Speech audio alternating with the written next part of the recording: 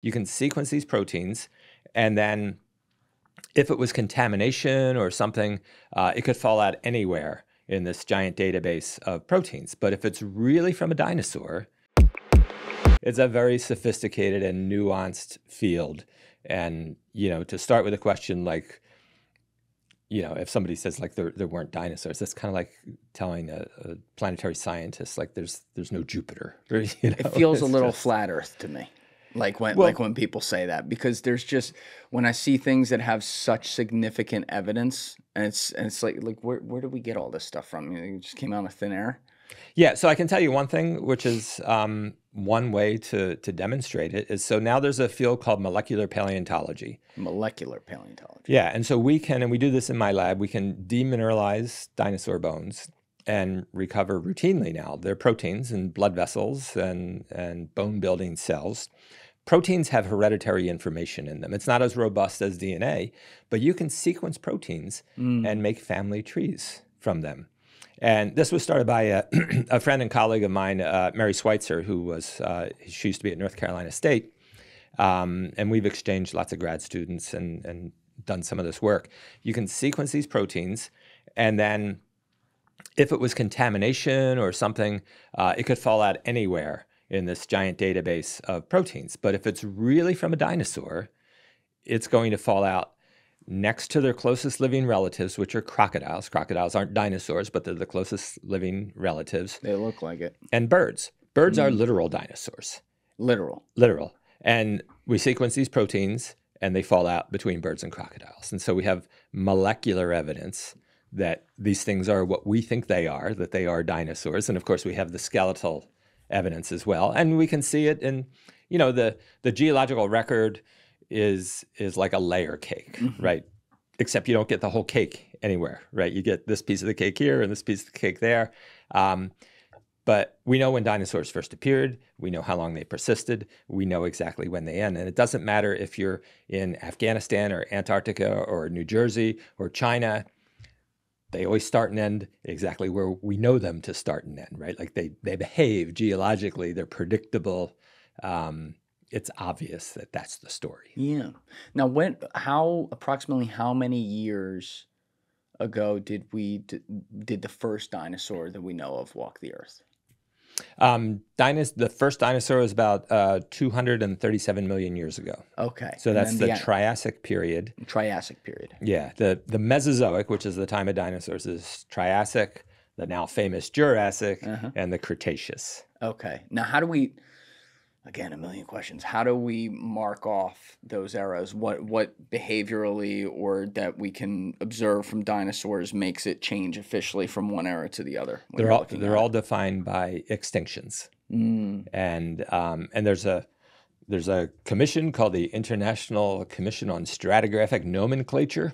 What a name! Yeah, I'm gonna get them some rebranding. And yes, they could use it, and. It's a large group of scientists, and they define these. There's eons, and there's eras, and there's periods, and there are epochs, and they all fit inside each other, and they define what the boundaries are based on the extinction of certain organisms or the extinction of groups of organisms. And the big boundaries have to do with big extinctions. So the end of the Paleozoic, the start of the Mesozoic, which is the time of the dinosaurs. That happens when we have the world's worst mass extinction. It happens about 250 million years ago. It's 255. It's the end of the Permian period. We lose 95% of species on the planet. So if you're a geologist or a paleontologist and you're working in rocks that are around that boundary, it's very easy to tell which side of the boundary you're on because 95% of the species disappear above that. When the dinosaurs go extinct 66 million years ago, that's the end of the Mesozoic era and the start of the Cenozoic era, which we're still in.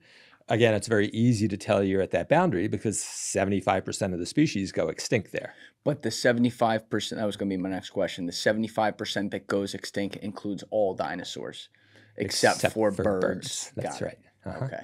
Yep. Fascinating. So when dinosaurs were first on the Earth, because like most of us out here are looking at this from a layman's perspective, and we think about, Jurassic Park, T-Rex running around, raptors, all that. But when they're first on the Earth, what were some of the, I don't know, recognizable dinosaurs that we might know today that existed in that? I forget the name of it. Forget the name of that first, the Triassic period. We're actually sitting on the Triassic here in Hoboken. We're sitting on the Triassic? Yeah. What does that mean? Well, the Triassic is the time when the supercontinent of Pangaea breaks up. Right. That's what I was looking for earlier. That means the Atlantic Ocean basically starts to unzip, right? And there was a time when you could stand here in Hoboken and look about a mile across the ocean to Africa. That's so cool. And so, you know, the Palisades, which go right up the river here, those are basalt flows. Basalt comes from magmatic eruptions of ocean-type magma. And that happens here when the Atlantic Ocean forms, when Pangaea rifts open. And all the gas that was released during that rifting caused the world's fourth mass extinction. So the evidence of the fourth mass extinction is in the Palisades along the Hudson at the top of New Jersey, and the evidence for the fifth mass extinction is at the Fossil Park in southern New Jersey. Not to be confused with my Vinnies and Carmines out there who are looking at other types of extinctions that have happened in the Palisades. You know, that's right. Just got to throw that out there. There's been a few since then. Yeah. But wow. So it's crazy because you just wouldn't think that. I mean, look at the wall right here. What's right across the river? This is what we have here now, and the idea that there were like dinosaurs running around here, or where it was underwater and the land's over there and the dinosaurs are right there. It's just crazy. At that time, 255 million years ago, this was an apocalyptic hellscape. This volcanic fissure. It was just. It still is. All right. So the Triassic period, though, the very first one. So, what types of species? Let's start with dinosaurs. What types of species exist? Dinosaurs are about the size of a house cat. Oh, wow. Right? So they could be a pet. They could menace nothing bigger than a bug at the time. Wow. They evolve into probably the hardest time on Earth since there's been complex life on Earth, because we've just had this horrible mass extinction at the end of the Permian period. Almost everything is dead.